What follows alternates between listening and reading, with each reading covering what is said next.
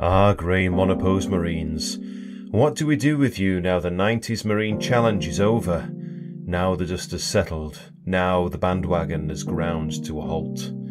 Well, let me show you what I'm doing with mine.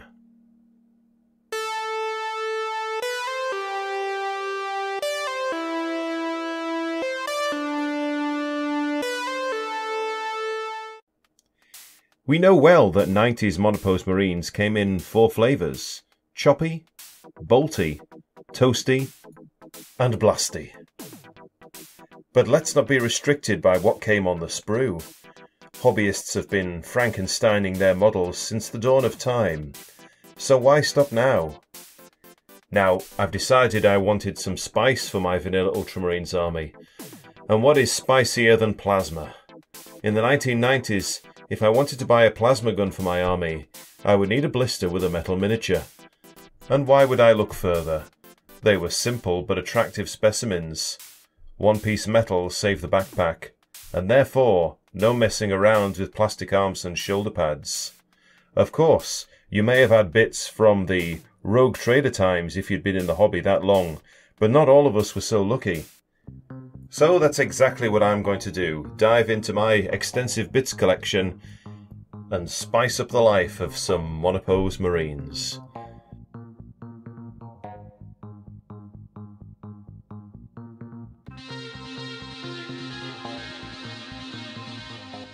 Based on what I have, I decided to make a special weapon marine and a heavy weapon marine. At the beginning of this project, I thought I had a spare heavy plasma gun from the RTB-13 box containing Space Orcs. However, I seem to have used the only one on an Orc. Fair enough, it was his anyway. So instead of that spare heavy plasma gun that doesn't exist, I'm going to have to find something else.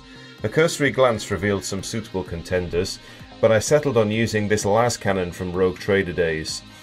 At first I thought it could be an autocannon, but clearly it doesn't have the animal mouthpiece, and it seems to match up with the picture in the 2nd edition Wargear book. It doesn't come with a shoulder pad though, or an arm. No problem.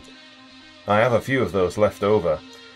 I've also got a spare missile launcher body that can carry it.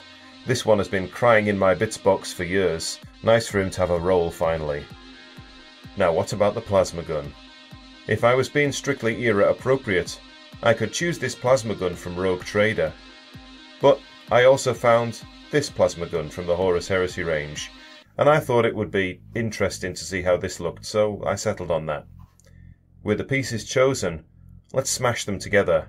I opted for a part assembly, leaving the plasma gun off one and the backpack off the other. Now the plasma gun came with one hand, but the other I needed to chop off an old arm. This is painful, slicing up old pieces like this, but needs must, I suppose. There were 2 more obstacles in this assembly. The first was the positioning of the right arm. Had I attached the plasma gun as is, the angle would be incorrect. So I had to trim a slice off the wrist with the old knife. Don't mind me, brother. Just think of it as your next round of genetic modification. The other issue was the gem on the Aquila, but the original designers got around this by having an indent on the inside of the bolt gun, or flamer, so I made my own hole with my knife and drill.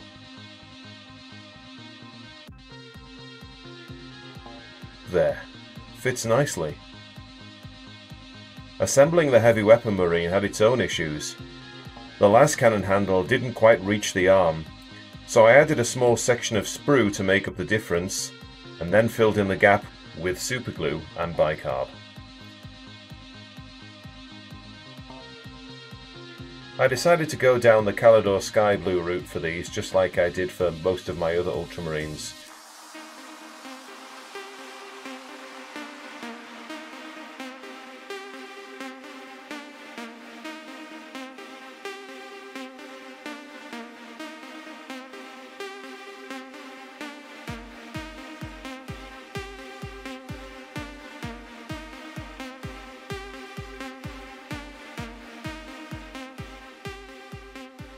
So both models got 2 coats of this colour blue.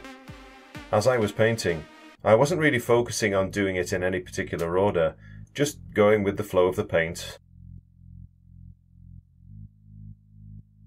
On one model I decided to paint the black bits, well, black, and on another I focused on painting the weapon red. Again, a few thin coats of red was needed for proper coverage. I shaded by lining in a mix of Cantor blue with black.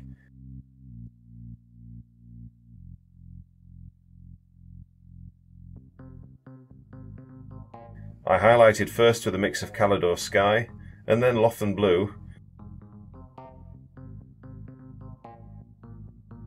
and second with Lothan Blue and a touch of white.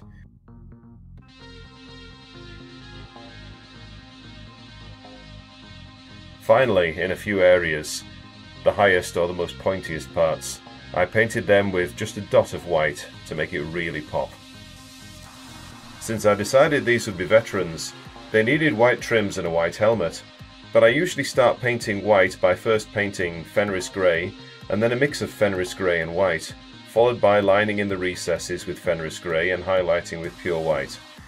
My highlights are nowhere near as sharp as they could be, but never mind, we are all a work in progress.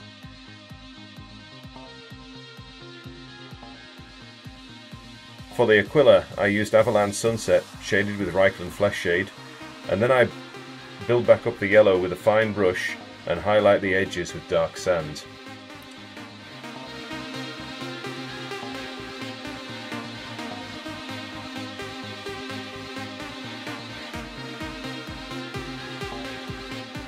Of course, after the Aquila, I needed to paint the gem as well.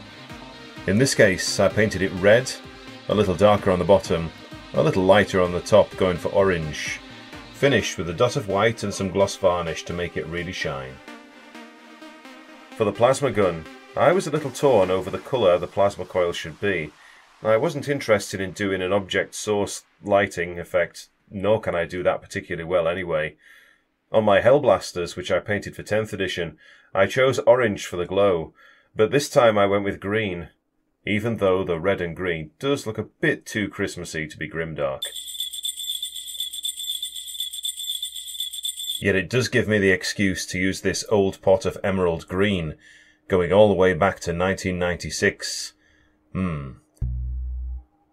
hinge on the lid might have gone, but inside, it still has a pleasing consistency. For the tip of the plasma gun, I started with orange and then glazed on some yellows, mixing the paint with medium and water first.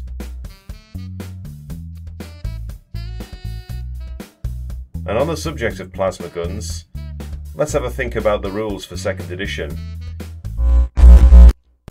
Because plasma guns were not quite the same then as they are in the hobby today. I think over the years it has become drummed into our subconscious that plasma weapons get hot and explode. However, in 2nd edition, they didn't do that. Instead, they could only be fired every other turn, since they needed a turn to recharge. There was even a handy token included in the 2nd edition box to track that nuance. Now, some players may question the usefulness of a plasma weapon if it can only be fired half the time, but remember that Space Marines also had bolt pistols they could fire, or they could even toss a grenade. Plasma guns rolled the sustained fire die, a special red die which was rolled after a hit had been secured. The result was either 1, 2 or 3 shots, but there was a risk that a misfire was rolled, meaning a model would have to spend their next shooting phase trying to clear the jam if they wanted to fire it in subsequent turns. When fired, plasma guns had a 24-inch range. Their short range was 0 to 6 inches, which was important, because if the target was at that range they would get +1 to hit. Strength was 7, damage was only 1, and the save modifier was -2. I highlighted the plasma coils with a lighter green, and I highlighted the raised areas of the red weapons with orange. All that was left to do on these was to add a few more details, such as grey on the backpack pipes and vents, and to paint the skulls, which I cheated by painting white first and then using Skeleton Horde contrast paint on top. Next, it was time for the transfers. This time I resolved to use the correct symbols on the right shoulder pads. Again, it was a simple process of first of all putting down a coat of gloss varnish, then a coat of micro set, then applying the transfer, and some micro sol on top of that to allow the transfer to conform to the shape of the shoulder pad. Then I sealed it in with some more gloss varnish, and finally a layer of matte medium. For the base, it had to be Goblin Green, of course. I use Army Painter Goblin Green. It's not the original shade that Citadel released, but it will do as a compromise. The finishing touch was flock on the base, attached and sealed with dilute PVA glue.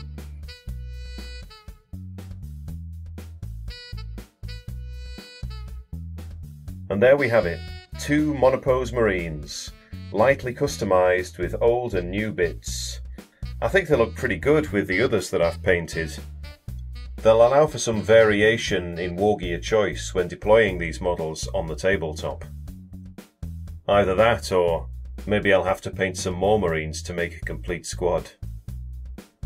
If you like what I do, please have a look at my Instagram page as well. And with that, I had better go paint some more minis. Take care, and thanks for watching.